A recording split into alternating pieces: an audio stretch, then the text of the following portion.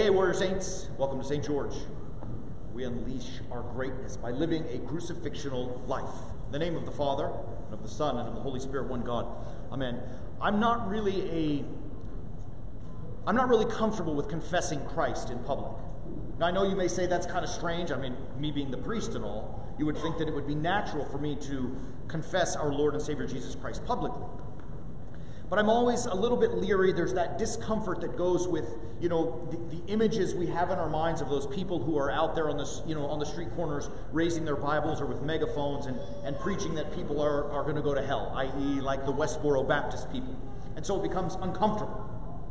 And yet our Lord and Savior Jesus Christ has asked us in this morning's gospel to confess him. We'll see about that in just one moment. I had a very, very beautiful, powerful experience earlier this week. I was at the Apple store in Scottsdale Quarter having some work done on my computer. And the young man that I was working with, Dave, was great. He was absolutely fabulous. I am pretty tech savvy enough, and so he was helping me figure out all the problems. And in the midst of the conversation, as I was ruing all of the frustrations I had over the computer and how he was going to save the day with all of his Mac knowledge, it eventually came to my mind. I'm like, this is a nice young man. So I said to him, just at the end of the whole conversation, I said, so, any young women in your life? I mean, is there a nice lady? And he said, no, not really. And so I said to him, why don't you come to my church, man? We got all kinds of pretty girls. I'll introduce you to some. And he said something interesting to me. I've never really been to church. Like, I expected him to say something about, like, oh, don't make fun of, pretty girls in your church, or I don't want to, I expected something to do with, me wanting to set him up. But his response was, I've never really been to church. In all my life, he said, I've never been to church. And I said at that moment, Dave, his name was Dave, why don't you come? You're welcome to come, to be with us. Here's what we're teaching. And I taught him about Jesus' life, the cross, the empty tomb, and how we are called to be crucifixional in following Christ. It wasn't a very long conversation. It was literally, that part of the conversation was all of like a minute. But I said to him, look, why don't you come? Here's the message. We're not playing all the rest of those games. You're not going to find Westboro Baptist here, at least God forbid, I hope not. But you're going to hear the gospel of Jesus Christ proclaimed. Welcome. Now, I don't know if he's ever going to come. I don't know. But you know what? The gospel this morning that we just heard from chapter 10 of Matthew doesn't make that my responsibility. It does, however, say to us that the Lord has asked all of us to acknowledge him before men. And if we do that, he will likewise acknowledge us before God, his Father, in heaven. And he also gives us the converse, that if you deny me, guess what? I will also deny you before my Father who is in heaven. Now, this word acknowledge, it's an interesting word in the Greek text. It really means to confess. The reason they translate it acknowledge instead of confess, it doesn't mean confess in the way that I did a sin and I confess my sins, or that I've committed a crime and therefore I will come clean and confess my crime. It means confess, to speak about, to give a word about, to explain, to acknowledge is how they translate it, to confess your faith and belief, in this case, in Jesus Christ. So this word, if you confess me before the Lord, if you confess me the Lord before the world, I also, says the Lord, will confess you before God in heaven. Beautiful text. The promise there is great. It is to say that if we live life and use our words to confess our Lord and Savior Jesus Christ, that when that moment comes and we stand before God the Father, before as we say, the dread judgment seat, that we will have an advocate there confessing us also. In this case, our Lord and Savior Jesus Christ, the conqueror over death. And so as we are called to witness, as we are called to share and confess our faith in Christ, there's a few things we want to discuss. One is, what is it we confess? Who do we confess it to?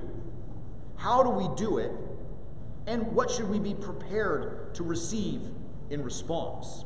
Now, one of the things that I think we're all uncomfortable about is that guy on the street corner or that guy at the college campus with the megaphone and holding his Bible in the air preaching fire and brimstone, right? We're all kind of leery of that guy. I think somewhere inside that guy's kind of leery of himself Because somewhere, I think there must be something inside him that says this really isn't the fullness of the scriptural message. And we're called not to do that, not to be that. You see, the how we do it is in human interaction. It was very interesting to me. This is why this Apple Store encounter really, it opened my eyes. Like, I didn't come in talking about Jesus. I didn't come in throwing the Bible at him. I didn't come in condemning him to death. I came in just as a human being, some guy whose computer was broken. And I was with some guy who could fix my computer. And so we had a human connection. We began to talk and build rapport.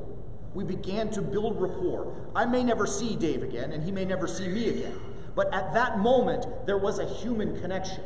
Two human beings talking about something in common, in this case, my broken computer. And we built rapport. And so the first thing is that humans learn and listen to other human beings. Human beings learn and listen to those who they have rapport built with. And so the first task on how do we do that? How do we confess Christ? It is that in all interactions, whether it's with one another in the church, some guy on the street, some gal in the grocery store, or someone at the Apple Store, with any person that we come in contact with, our first responsibility is to be a human being and build rapport with them, to connect with them, to say to them, I hear you, do you hear me? I see you, do you see me? I love you, do you love me? The very first step in confessing Christ is to build a connection with another human being. Because I promise you this, just like this young man Dave, after we had built this brief rapport over the failings of my computer, he was open and primed for what I had to say to him. So the first thing, how do we do that? Build rapport with other human beings. Connect. That's all that really means. And people who connect are willing to listen to those whom they connect with. So the second step, what is it that we should confess? That's always a funny thing, I think, that priests, myself included, often leave that out in sermons about witnessing. What is it that we're supposed to witness? I mean, what is it that Christ has said to us? Go tell the world. Because indeed, it is good news, and it is our responsibility to share that good news with the world. But what is that? I think, beloved, it's pretty simple. And as you know, simple does not mean easy, but I think it is pretty simple and pretty basic. And that is two things. To preach that our Lord and Savior Jesus Christ died on the cross. To tell the world that the Master, the Creator, the Architect of all that is, actually willingly, voluntarily allowed himself to go to death on our behalf. It's that simple. And the second part of it is, the really good news is that, you know what, that death, it wasn't able to hold him because he was the Lord of all, and that he was raised by the glory of the Father on the third day. That's it. That's the message. That's all I told Dave at Apple, was that, hey, look, you've never been to church before, but let me just give you the quick message that Jesus was God in the flesh, a human being and the divine Son of God at the same time, not mixed up. Just, he was the Son of God. And he died on the cross, actually died on the cross. But he was raised on the third day. That was the content of my preaching to Dave. And the second part of that content is this. Hey, guess what? You and I, we're called to be crucifixional and follow him and do the same thing. That doesn't necessarily, as we know, we talk about it here all the time, that doesn't necessarily mean that we are to die on a cross. Though if we're asked to be martyrs, may it be so. But it is by taking our cross that we deny ourselves, that we might live unto others. And that by following that way, it's the only way that works. That's what I ended up saying to Dave at the end. I said, look, follow Christ. That's it. Just do what he asks us to do. And that is to sacrifice ourselves for the sake of other. And guess what? It seems funny. It seems counterintuitive. It seems like in that you lose, and yet it's the only thing that works. The only way that we truly win is to follow Christ. And that's the content of the message. And you can see that manifest itself all over the place, right? We talk about it all the time. You want to be healthy? You love Doritos? You have to be crucifixional. You can't eat Doritos. You want to have a good marriage? Get into a dispute with husband or wife? You have to be crucifixional and apologize. Make peace. You want to be in good relation with God? You have to be crucifixional, sacrificing your own ego and your own needs and your own desires to serve and worship our God. You understand? That is the simple message, and it's really simple to share with other people. And you can see that across all aspects of life. So, beloved in Christ, begin with rapport. The message is simple. And last, and here we end, we come to a conclusion. Be prepared that not everybody wants this message. There are some people who do not want to follow Christ, and that's their business. You see, in this text, it was interesting, I was reading it, preparing. It doesn't say, Jesus doesn't say, go out and confess me before men and convert them. He just says, go confess. That's it. Confess that Jesus is the Lord. Confess me before all the world. And leave the conversion part to the Holy Spirit. Let him do his business. We have to do our business by speaking that word. But not everybody wants to accept that word. And that's okay. Let them deal directly with God. Let the Holy Spirit deal directly with them. That's between them and God. They will account on the last day, as will you and I on the last day. So as a conclusion, remember, it's very simple and yet very challenging, very uncomfortable. But the more we do it, the more we become the more we adhere to today's gospel commandment. Begin by building rapport. Be human with other people.